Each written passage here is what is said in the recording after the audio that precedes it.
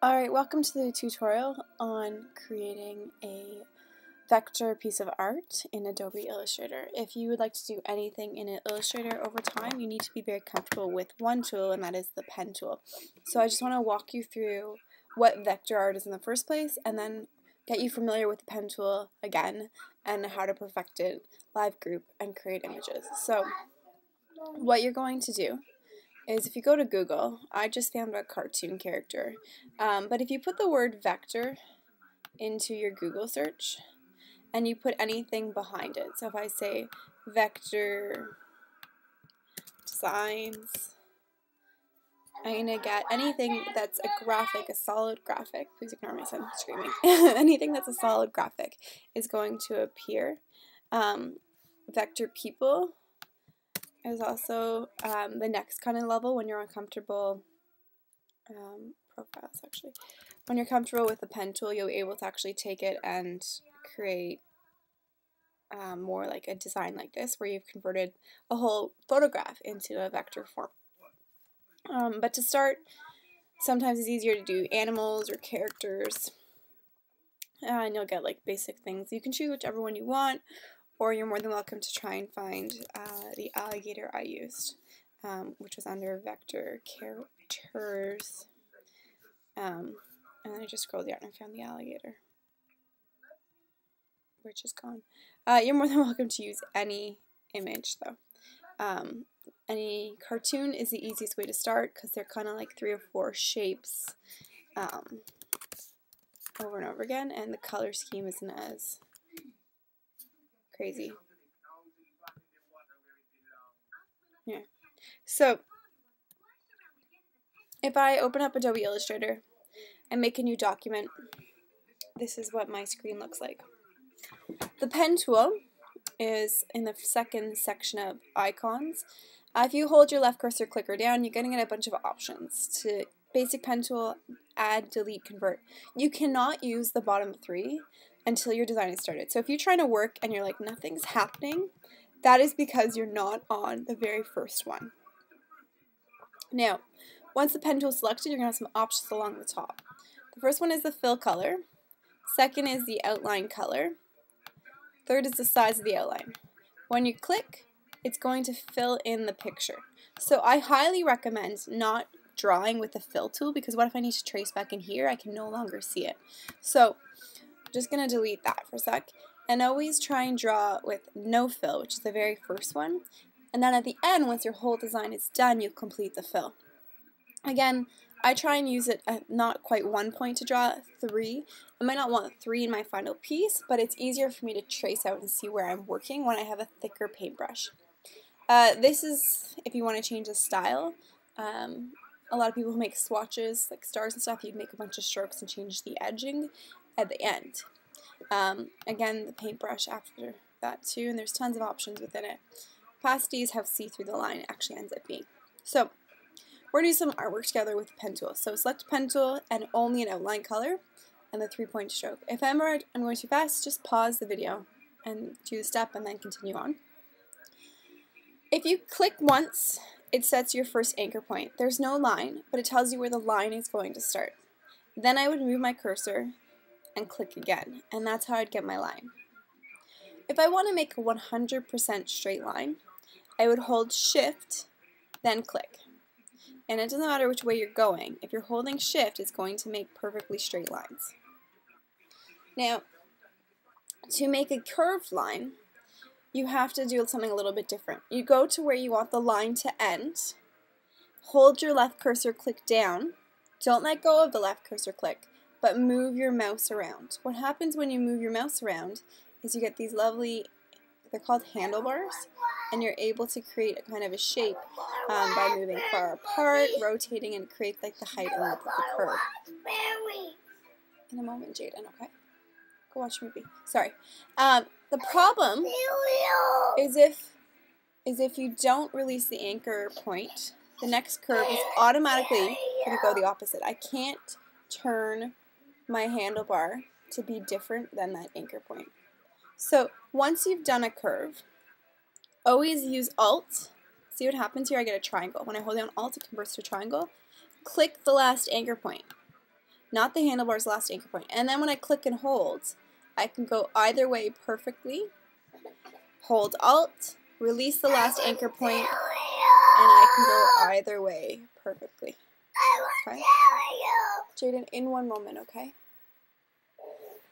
Sorry.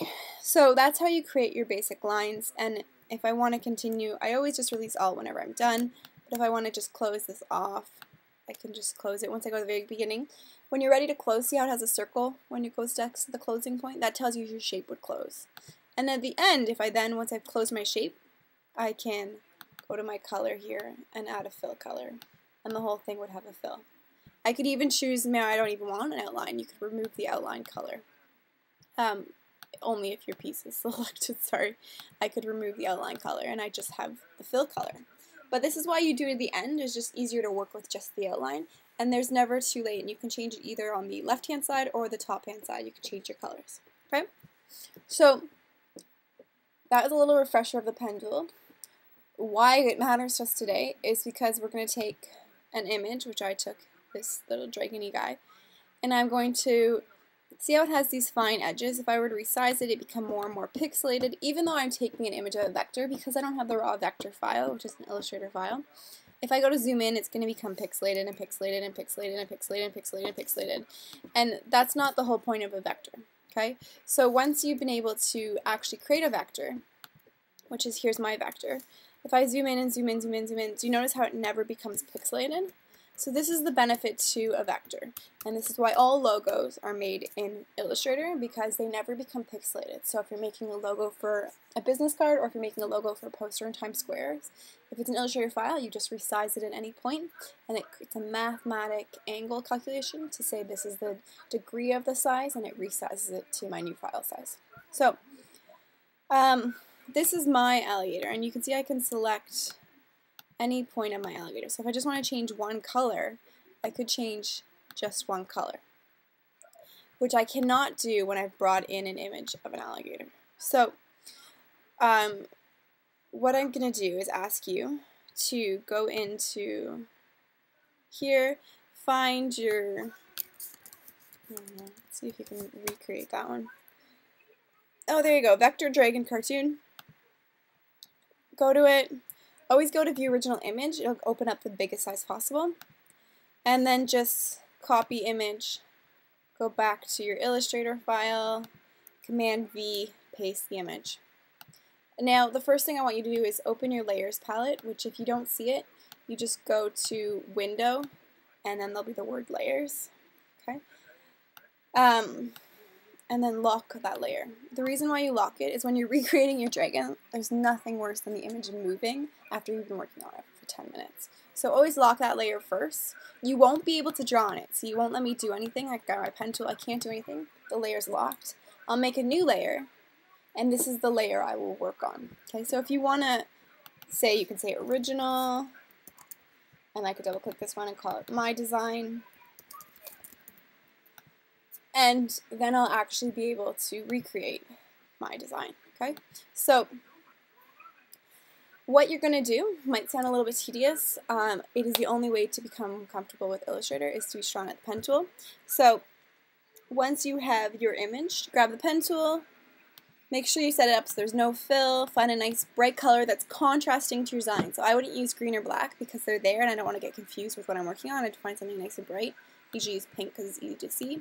Put a thicker line, you can change it any time. You are literally going to start with the outline.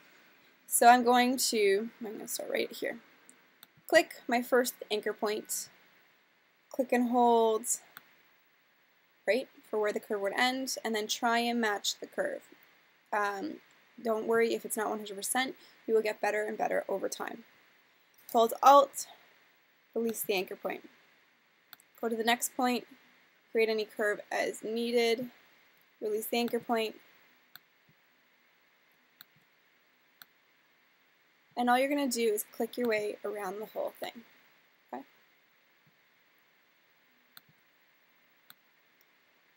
Once you have the whole outline done, then you'd start with the insides. Okay? So I'm just going to say I've created that whole outline, I've gone all the way around, let's just say it's nice and neat, gone all the way around and back to the beginning. Then what I would do is I would create a new layer, and I would create the eyes, because it's a separate piece, right? So I'd create the outline for the eyes. And that clearly isn't going to work. So Command Z undoes. I'm going to create my eyes. Okay.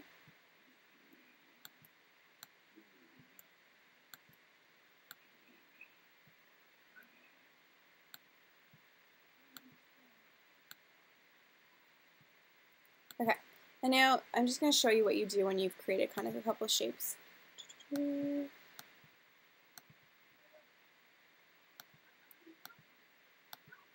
So here are my eyes layer.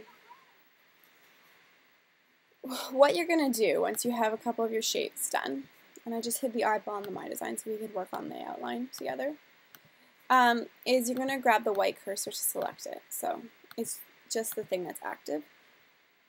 Zoom into it. Command plus, Command minus also zooms. Okay. I did this one not very well on purpose because I want you to see how you actually fix lines when you haven't succeeded. So what you do is underneath the pencil tool, there's one called the smooth tool. And if you actually go over a curve with the line selected, it starts to smooth it out. Okay.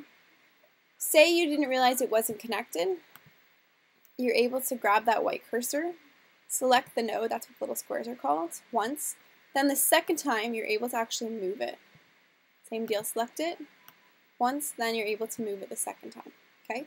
If you realize that, oh my goodness, there really should have been one more, I can't pull it down, then you grab your pen tool, add an anchor point, grab the white cursor, and then you're able to recreate it. And then you'd go back to your smooth tool, and you'd re-smooth out the shape. Okay? So at no point is it ever too late. Oh, I really wish there was an anchor point there. Grab your plus tool, create an anchor point, grab your white cursor, and then you can either move the anchor point or even move the handles of the anchor to recreate the curve. Okay? So it's never too late with your design to move stuff at any point and recreate the design you're really hoping for.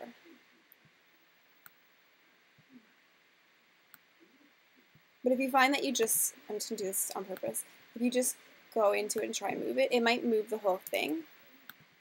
If you just click on it and then try and move it, sometimes, that's really not what I'm trying to do.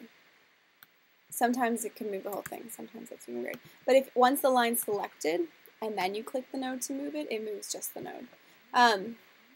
Then I would create my fill. So I know that I want this to have, say my color is going to be like that yellow, and then I have no outline needs, or maybe I want to go back to the thin black line. I could do that as well. Oh, hello hotspots, sorry. Let me what I want to be. Oh, okay, Jaden, hold on a second, I'll be right there. We'll watch the movie for a minute. Okay? Thank you. I'll be right there, Jaden. Sorry. So, let's say I've changed my outline color back to the black or purple. There you go. Black cursor, and then selecting it gives me back my original menu, and I can go back to one point. And then I've done my eyes. The problem is I can't see the shape below, so I'd hide this, lock it because I know it's done, hide it, and then I'd grab my pen tool. And I'd actually go through again on my new layer, and I'd make the eyeballs.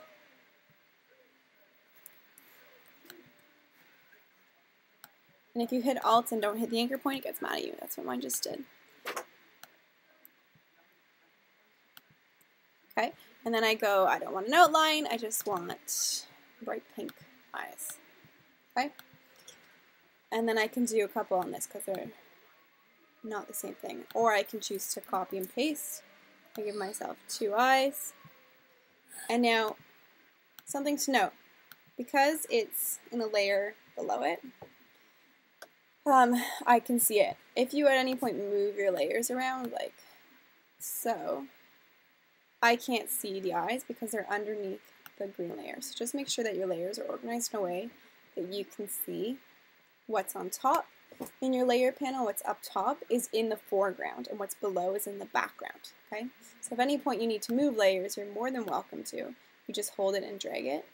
But just make sure what's on top is in the foreground. So I'm done those. I'm going to lock them. Be done. Okay? And then I'd go on to the next point that was inside, because you can only do the outside in one go. So I'd have to do the next point would probably be the belly, and I'd click, click, click, click, and then fill your colors in. It's a little bit of a tedious process, but it's the only way to perfect your skills at it. And then you'll end up with an actual character that you can be proud of. Once you're done that, if you really want to challenge yourself, I'd make a new template, and I would actually try and create a vector character. So I'm going to go back to my Google and find a person. I just want to show you what the end result you're kind of looking for is. So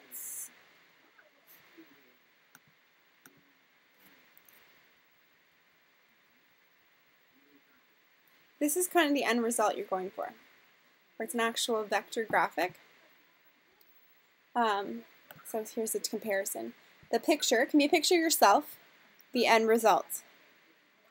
And if this is done by choosing highlights and lowlights and actually tracing each thing on a different layer to create.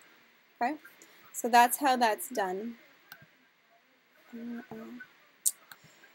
And so that's what we're going to try and create. So by all means, feel free to use a picture, or feel free to find a celebrity and recreate the celebrity. So you're more than welcome to do that.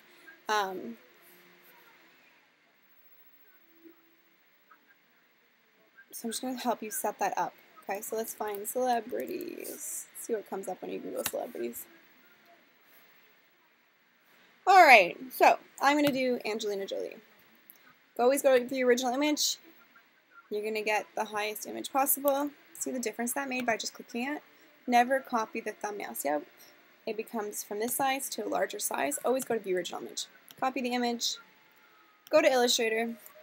Paste your image. I'm going to zoom out by Command minus. I'm just going to resize it to the size of my document. Okay, so when I'm done, this is going to actually create an actual cartoon image. I lock that layer, create my new layer, and I'm going to start by organizing my layers. Hair, dark, new layer, double click it, hair, light,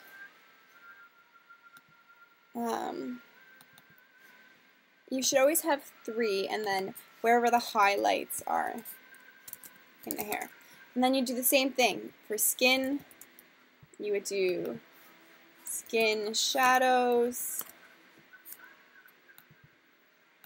skin normal, skin light. And the reason why you want 3 for each piece is because that's the only way you'll actually create the contrast. So if I look at her skin, for example, you can see that this is going to be a lighter space. The normal is going to be kind of here, and then the shadows are going to be here. So if I'm going to grab my shadows, grab my pen tool, and I'm actually literally just going to click around where I feel the shadows are in her skin. Okay? It is going to look ridiculous until you're done, I promise you. But the very final thing looks super cool. This is an eyedropper tool where you can actually try and grab the color of the shadow. See what happened there? I'm going to redo that in case you didn't see it. So instead of being on my pen tool once I was done the shape, I grabbed the eyedropper and I grabbed the dark color, so grabbing the color. What I like to do in addition to this, to make it perfect, is I go to Effect, Stylize Feather, and what it does is it creates a feathered edge. That was obviously too big of a feather, so Stylize Feather, cancel. Effects, Stylize Feather. I'm going to put this to like 0.05. See what it does? It creates a blurred edge. I'll zoom into that so you can really see it. It creates a blurred edge on the outside as opposed to a sharp edge. And that's how your colors will blend perfectly. So I would do my darks, and then I'd click off. I'd probably go with some skin highlights, and I'd trace the shape right here. Alt release. It goes up here. Kind of goes inwards a little bit. It's okay if you're just kind of guesstimating, because the final design will end up looking cool if you do enough pieces. This is the key. If you don't do enough pieces, it doesn't work. So grab that skin color, effect, stylize, feather, okay, and it's going to start creating this mishmash of pieces that in the end will come together to create a very cartoon look of Angelina Jolie. So again, if you're not really sure the style, there's tons of vector Angelina Jolie. You never know if that's already online. There you go. So this is kind of what it creates. So you can see all the different shapes that were created to create the shadowing. Same with the hair. There was the dark, the regular, and the highlights. The dark, the regular, and the highlights. And you'll do the same with the lips, just the same with the eyes. There's always dark, middle, and high. Okay? Then, if you're good with that, you are golden with Illustrator. You can do anything from typography design to anything, because everything is created through the pen tool. If you ever want to try new things, just Google vector designs, vector anything. All of these are made in Illustrator with the pen tool. Alright, so that's it for your vector tutorials. Just try and work on the 2 designs and you'll be golden with Illustrator. If you can do the cartoon, if you can do the person, you'll be good to go. And I will make a video on Photoshop next. Thanks!